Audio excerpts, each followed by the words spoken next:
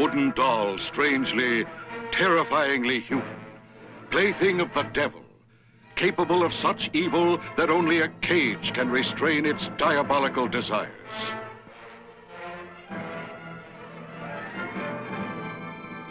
It walks.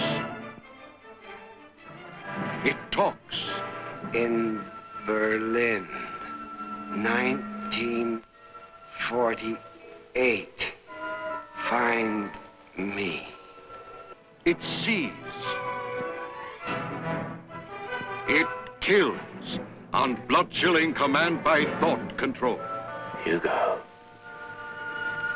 she said you were ugly.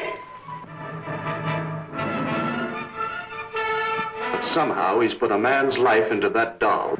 Somehow, the malevolent mystery of the devil doll must be solved before more lives are lost to the monstrous power that manipulates it.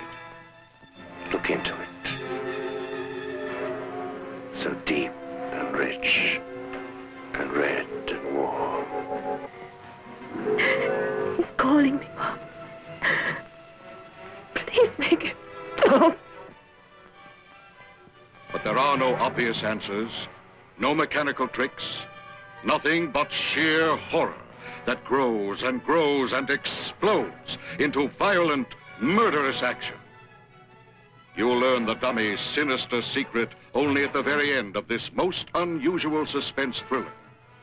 But for maximum shock, see it from the beginning. Devil Doll.